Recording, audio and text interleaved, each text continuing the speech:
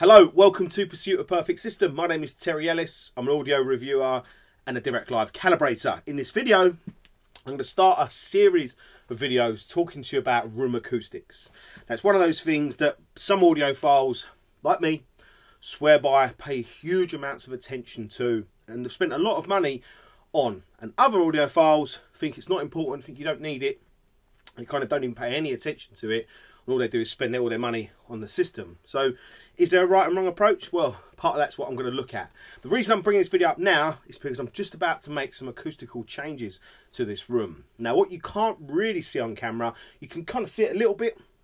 If you're regular to the channel, you've probably kind of had an eye on things like, you know, what is this here and what are these things in the corners. What you can't see from the videos is just how much acoustic treatment is in this room. I think I've got about 37 different acoustic panels in this room, which is a lot of acoustic treatment. There's a lot of absorption in here as well. Actually, I'll talk about all that. And straight away people are going to go, oh, put too much absorption in your room, you're going to kill the sound of your room. I'm going to talk about that as well, because I think that's very much an old wives' tale. And I'll talk about why I think that's an old wives' tale and stuff as well. And I also want to talk about, you know, room, important things I think to pay attention to. I talk about reflections and room interaction, bass response, how acoustics affects all that. So I want to go into detail over a period of videos. You know, it's so much, it's a huge topic. I'm no expert, I'm far from an expert. If you want expert advice, go and see the guys from GIK Acoustics, which is where all my panels come from, and speak to them. You can go on their website. They've got a system where you can kind of plan out your room, 3D visualize where you're going to put your treatment. The great thing about that system is you can create your room. That way they can see your room from a 3D model point of view. They then give you advice on taking acoustical measurements. So they've then got a 3D model of your room and acoustical measurements from your room, and from there they can give you kind of as good advice as you can possibly be given and how to take things forward in your own space for room acoustics. Why is room acoustics even important? And you know, what is the purpose of it? So just a quick topic of that. If you think about a pair of speakers, right, these are KEF reference free. So if you look at the measurements of the KEF reference free, the KEF engineers put masses of amounts of design attention into this speaker to give a frequency response with about a 0.5 decibel variation from upper bass up to treble. There's a lot of design has gone into that to achieve that with these speakers in an anechoic chamber situation. Put them in a room and you might go from a 0.5 decibel variation to maybe a 15 decibel variation, and that could be in the mid-range, that could be in the treble. How does room acoustics affect that? Well, it's difficult to get that really as smooth and buttery as it would be in an anechoic chamber unless you listen in an anechoic chamber. But what acoustic treatment does from a frequency response point of view will try and reduce that difference. By how much will depend on how well and how good the treatment is and how much you apply in a room. Unfortunately, it is one of them sorts of things. You do need quite a lot to make a significant difference to a frequency response. But interestingly, you don't need a lot of acoustic treatment to make an audible difference to the sound of a hi-fi system. So we're talking more about that in the future. Everyone seems to talk about reflections. You know, we get reflections in the room. Straight away they go reflection from the speaker to your sidewall. Well, there's more than one wall in a room. It's the floor and the ceiling. And yet whenever you see a video on YouTube, the reflections, they tell you to run mirror up and down the wall. They don't ever say about the ceiling, and they don't ever say about the floor. So I'm going to talk to you about that as well. Some YouTubers, big ones like Paul McGowan, PS Audio, and I've seen a few others, talked about diffusion. You know, how brilliant diffusion is. Diffusion is absolutely brilliant. But their advice is put diffusion behind the speaker. Or their advice is put diffusion on a sidewall. What does diffusion do? What is diffusion all about? What is the alternative to diffusion? Obviously absorption. Why would you use absorption instead of diffusion? I'm going to talk to you about all that. And then, really, the purpose of this video, I want to talk to you about this mess that's up here. What is this up here? This ugly thing that's been behind me for the last 2 years of the video. Well, when I put this room together, originally it was light. I had lovely kind of light walls. I had really nice, paid a lot of money for really nice acoustic treated GIK Acoustics panels. Everything in here looked absolutely lovely. It sounded great as well. Then I went to a home cinema demonstration in a back cave cinema with a, you know, massive projector screen. And at the time, I'd never seen anything like it. Came straight home and started putting black stuff all over the walls. Bought and installed a projector to try and get that wow cinematic experience. And that's what I've got. What you can't see, maybe some of you know, but up here is a drop-down projector screen. It drops down in front of the KEF speakers, which is why I've got a centre speaker, which is why I've got up here some really sexy stuff coming soon in videos. And the challenge you have with projectors is obviously contrast. So to get better contrast and for a more immersive environment, a pitch black room really helps with that. So what about when the light shines through an acoustically transparent screen? The last thing you want behind the screen is something that's light reflective. The stuff that I had on the walls here, I covered over in a black material called Dirac material. Now Dirac is from a company up in, well, we buy it in the UK from a company called Whaley and Bradley's, I think it is, which is basically like a material manufacturer. And Dirac is like a felt or a velvet, so it's got a texture.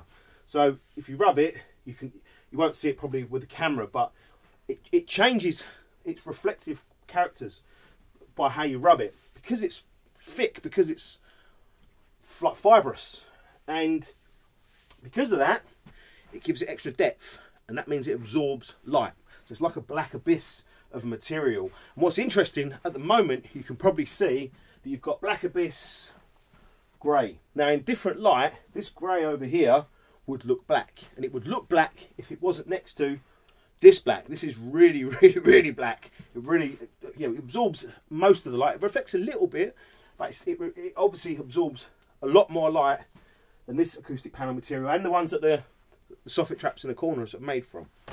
So, before I went on camera, before I even thought about doing Pursuit of Perfect System, to me, perfect makes sense to put this black Dirac material behind the projector screen to absorb any light that might go through the screen and come back. So, I've had this up here covering something for the last couple of years. And what it's actually covering, you've probably guessed it, is acoustic treatment. Now, a lot of the time you'll see in nice, really nice listening rooms, you'll see what's sometimes called a skyline, or whatever it is, type of diffusion set up between the speakers here. Now, technically, that makes absolutely no sense. No sense whatsoever. And again, I'm going to talk about this more in the future, because diffusion works generally at mid-range and high frequencies. That's what it's designed to do. Speakers fire mid-range and treble forwards, not backwards, unless they've got a rear firing tweeter or something like that. So people that have all diffusion here, it's pointless, absolutely pointless. Or is it? Because behind here is diffusion, diffusion, absorption and diffusion, diffusion and diffusion. You just can't see it. Now, obviously, I added this diffusion here, and there's also diffusion at the back of the room, which you can't see. I'll put that in a future video.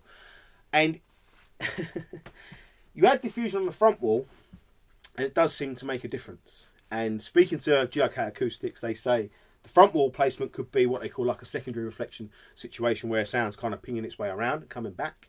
Obviously, in a home cinema environment, there is speakers down that end of the room firing this way. So technically, having diffusion or something on this front wall makes more sense than in just a stereo environment. In saying all that, this up here is coming down, and I'm going to be installing, guess what up there?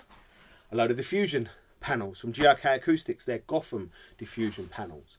And when you put a kind of like a mural of them together as a 9, they look absolutely immense. It looks really, really nice. To me, it looks very hi-fi as well. I saw the Gotham acoustic panels from GIK Acoustics a long time ago, and I really, really liked them. And I was sitting there the other day, and I was thinking to myself, from a visual point of view, now you can tell I'm not a visual guy, right? Everything's pitch black. I care about performance only. I only care about performance.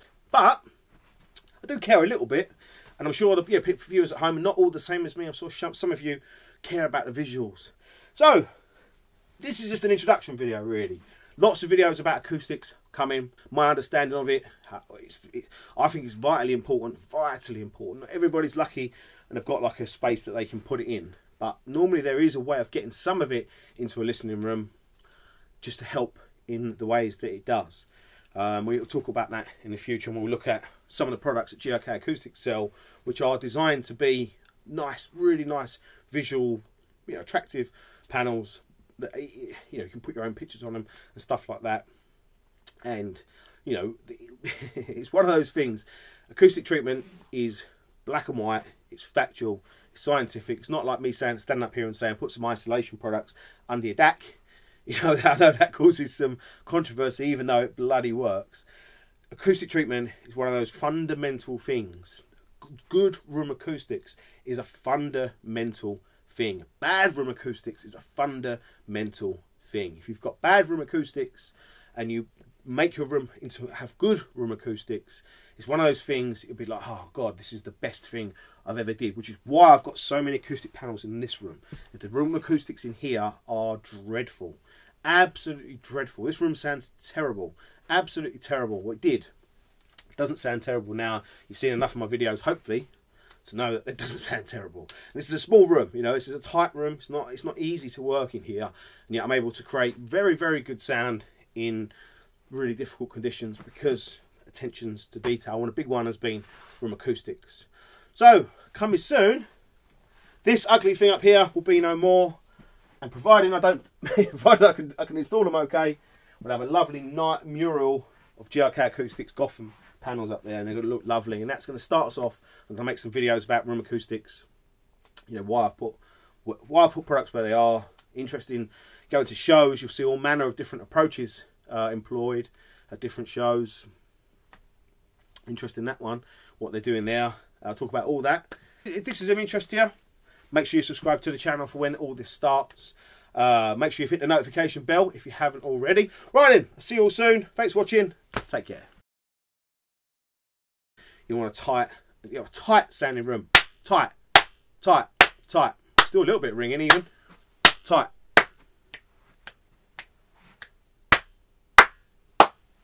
Something reflects in here still.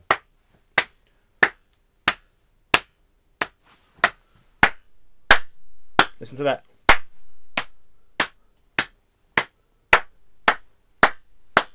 Resonant frequencies of something. Interesting, look. That's the importance of room acoustics. Now, if your whole room, that's probably the radiator over there. The whole room does that. Think of what that's doing to the sound of your system.